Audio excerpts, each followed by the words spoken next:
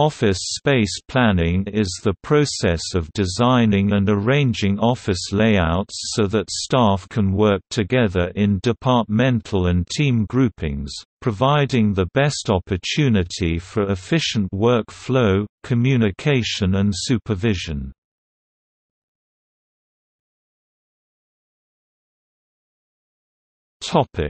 Churn rate. In many organizations, office layouts are subject to frequent changes. This process is referred to as churn rate, expressed as the percentage of the staff moved during a year.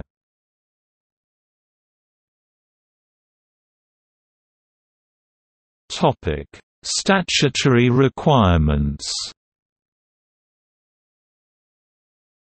Statutory requirements related to office layouts will vary in different countries, but examples may include, the minimum amount of space to be provided per staff member, fire safety arrangements, lighting levels, signage, ventilation, temperature control and welfare arrangements.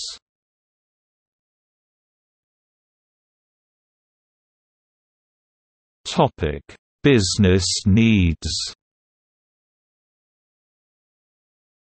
Office layout designs should provide an environment suitable for the business needs of the organization.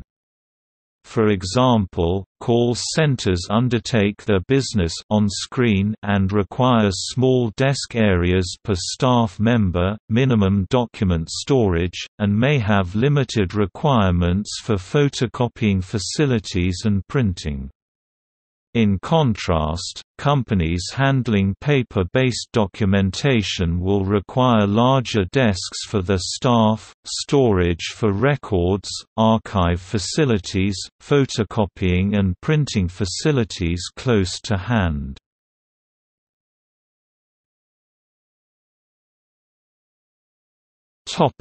Accommodation standards. Organizations often have a policy on the minimum standards of accommodation for each staff grade. Administration staff may work in open-plan offices, whereas managers may have individual offices, sized on a seniority basis. In open-plan offices, screens are sometimes used between desks to reduce noise and provide an element of privacy.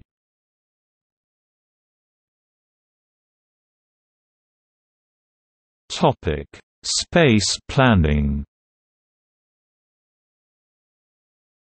The grouping of staff in teams often provides the best option for inter-communication and/or supervision and is a key factor in office layout design.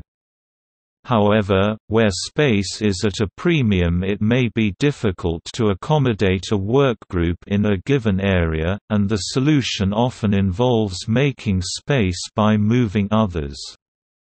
These types of move may be complex and disruptive as there is often a chain of events involved.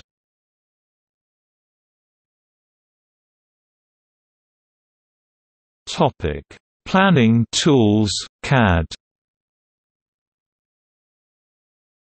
Modern office layouts are frequently planned using CAD, computer-aided design, drawing software.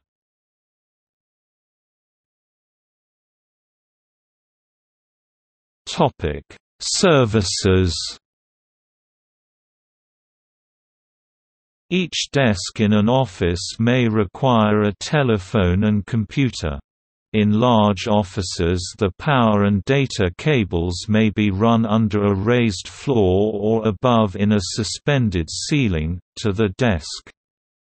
Another alternative in smaller offices is to use dado trunking around the wall. Other alternatives are to use ceiling power poles, which can assist space planning of desks away from perimeter walls.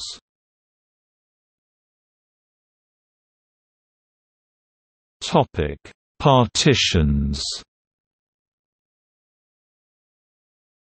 Open-plan offices are often divided up into smaller offices for managers, meeting rooms, etc.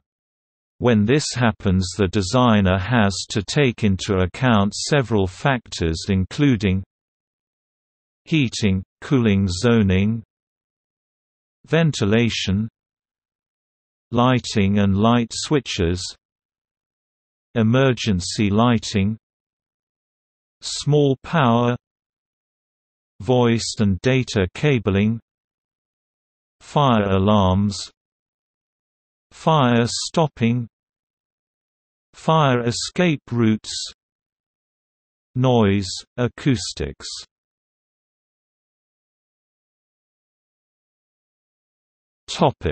Staff welfare facilities. Office staff require access to basic welfare facilities in an office such as toilets and drinking water. Consideration may also be given to vending, catering, or a place where staff can make a drink and take a break from their desk.